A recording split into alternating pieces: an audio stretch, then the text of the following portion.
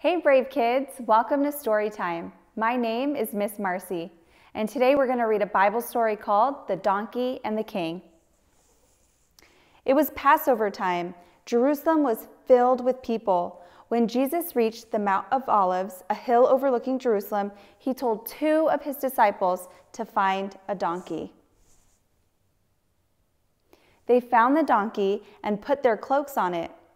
Jesus rode on the donkey, fulfilling the Bible verse that says, "Here comes your king, Jerusalem, riding on a donkey."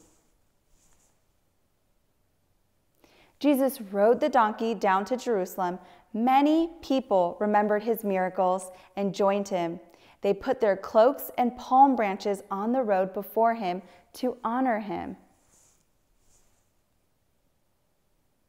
They hoped that Jesus was God's promised Savior. So they shouted, "Hosanna! Hosanna! Blessed is he who comes in the name of the Lord. Blessed is the King of Israel." "The whole world is following him," the Pharisees grumbled. "Tell them to be quiet, Jesus." "Even if everyone stopped shouting," Jesus replied, "the stones would still praise me."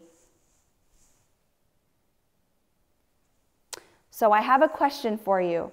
Which group of people was not happy to see Jesus coming to Jerusalem? You guys can pause here and talk about it with your parents. Okay, if you answered the Pharisees, you got it right. Thank you so much for joining us, and we'll see you next time.